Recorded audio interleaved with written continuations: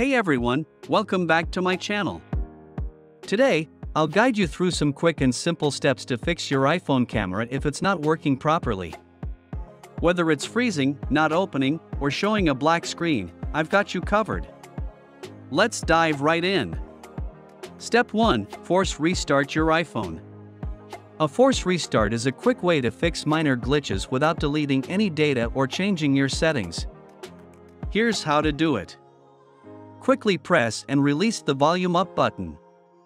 Quickly press and release the volume down button. Press and hold the power side button until the Apple logo appears on the screen. Once the Apple logo shows up, release the power button and let your iPhone restart. Make sure to do this quickly. If you go too slowly, Siri might activate instead.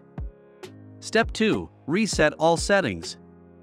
If the force restart didn't fix the issue, the next step is to reset all settings. This won't delete your photos, apps, or personal data, but it will reset things like your home screen layout, Wi-Fi passwords, and some customized settings. Here's how to reset all settings. Open Settings and go to General. Scroll down and tap on Transfer or Reset iPhone. Select Reset and then tap Reset all settings. Once your iPhone reboots, check if the camera is working again. Step 3. Contact Apple support.